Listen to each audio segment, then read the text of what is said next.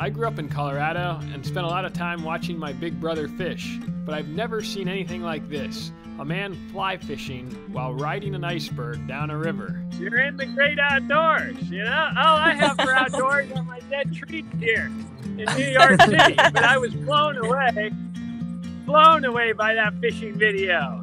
How'd you jump on that bit of ice and pull off the Colorado commute there? So there was like a big sheet further up the river, and it was kind of loose, just like pinned behind some rocks.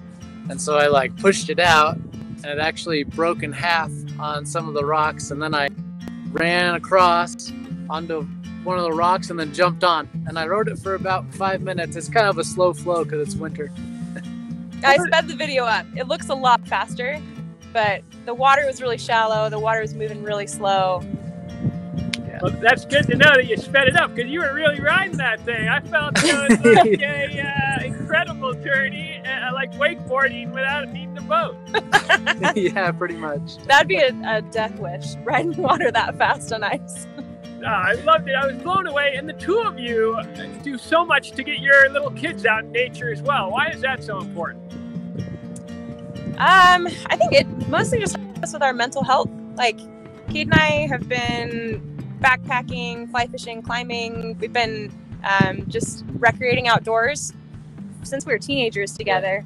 And it's something we love. And when we had kids, we just thought, why does it have to stop? We'll just bring them with us. Yeah. So might as well do it with the kids too. Yeah, and they have so much fun. There's like so much we have to carry. They're heavy, but we have so much fun. So it's worth all the effort. It really seems like it. The little kids, I always, whenever I'm on a hike, admire the little tykes who are racing up the hill, and it seems like they're learning so much, and you even have them bouldering. Yeah. Yeah.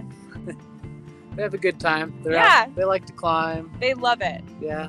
Summertime. They're super into bouldering. They love fishing. We have a bunch of backpacks planned for this summer, so they're pretty stoked on it, and so are we.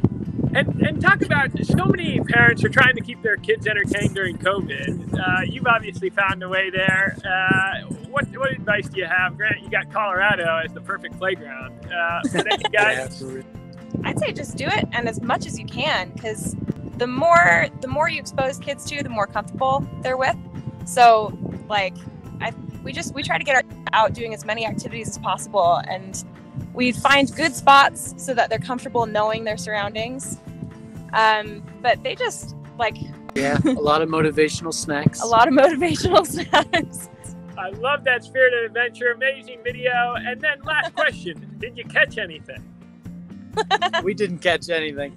Just some good vibes. Just some good times with the kids. All right. Well, next time, good luck. Thanks so much for checking in, and hope you guys enjoy another great Colorado weekend soon. Thanks. Thanks. Have a good one, Michael. Have a good one. Bye-bye.